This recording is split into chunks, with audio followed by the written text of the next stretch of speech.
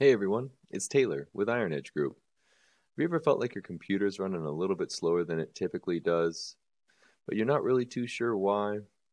Well, in this video, I've got that issue, and we're going to take a little bit of a look into what's going on with my computer and what I can do to just quickly fix it. So, in this environment, we're working in Windows 10, but the process will be the same for Windows 11.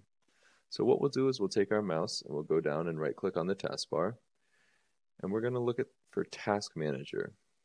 So once we open Task Manager, we want to go over to our Performance tab here. And this is where we can look at all of the hardware components in our computer and how they're working. So I'm taking a general look here at my CPU, which is only at 40%, so I've got 60% there. Nothing wrong with that.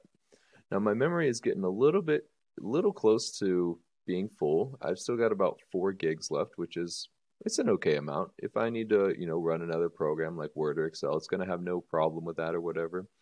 But if I want to run something massive like AutoCAD or Photoshop that does a lot of processing in the background, it's definitely going to come close to filling that up. But as of now, everything's okay. Now, next we'll look at the disk. This is going to be our hard drive disk and the file transfers that's happening. Now, since I'm not doing anything, just showing the video, it's very low, and there's really nothing going wrong with that. So the other two are the Wi-Fi, which is just your Wi-Fi speeds, so that's not what we're looking for. Everything looks good there.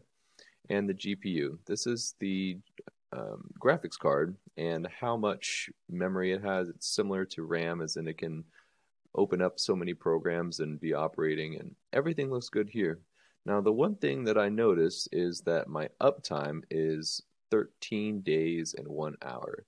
So I think that that's most likely the reason why my computer is taking so long to do just typical processing. So all we're going to do is we're going to come down to the Start menu, click the Start menu, and then we've got our power options here, and we're going to choose Restart. Now, what we want to choose Restart for is because it actually clears out the CPU cache and it refreshes all of the RAM as well. So nothing gets stuck in there, and it's one of the better options to choose if you're just trying to quickly fix something that's going wrong with your computer as a one-off. Thanks for watching. Go ahead and subscribe if you haven't yet, or hit the like button, and we appreciate any sort of feedback. Leave a comment below or ask us if you have any questions, and we'll try to address that in the next video. Thank you.